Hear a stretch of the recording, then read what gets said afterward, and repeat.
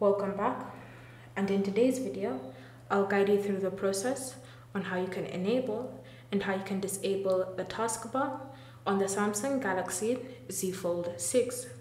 So bear in mind that this feature is only available when the phone is unfolded. You'll notice that when you fold the phone and say you've opened the camera app or the messages app, you won't be able to see this taskbar that's normally located at the bottom of your screen. But if you unfold the phone and then you open that same app, you should see this taskbar here.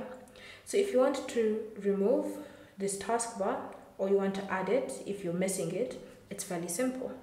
Start by opening settings, and in settings you want to scroll and select display. Under display, look for taskbar and tap on it. Then you should see this toggle at the top used to turn this feature on or off.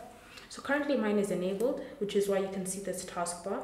But if you turn it off by tapping on the toggle, it won't be available anymore. So even when I go opening the messages app, the taskbar won't be there.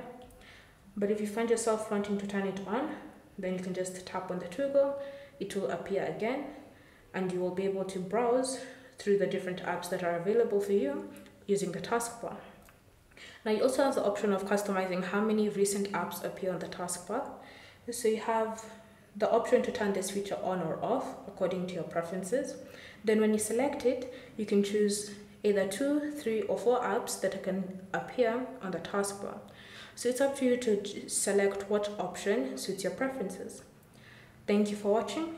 If you have any questions or comments, leave them down below and we'll get back to you.